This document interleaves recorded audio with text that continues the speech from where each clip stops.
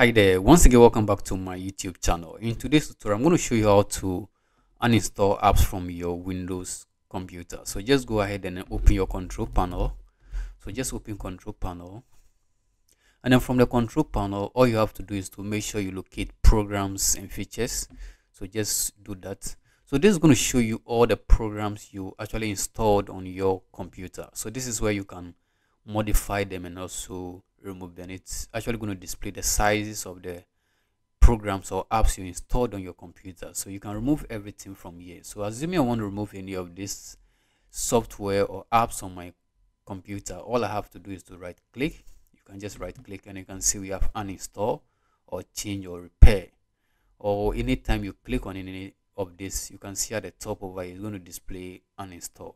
So if I want to just go ahead and uninstall any program, all I have to do is, so let's say WinRAR, I want to remove WinRAR from my computer. I just have to click on that.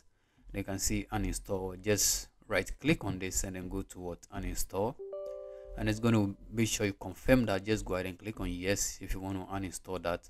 Then continue with uninstall WinRAR. So I just click on yes, and you can see you need to reboot Windows to basically complete this process. So when I click on OK, actually do that on your own as well. So once that is done, this application is no more going to be on your computer. So basically this is how to uninstall any program you have installed on your computer, or some at times they automatically install when you visit the internet. So if you want to remove that, just follow this process to do that. Like, subscribe for more video tutorials like this.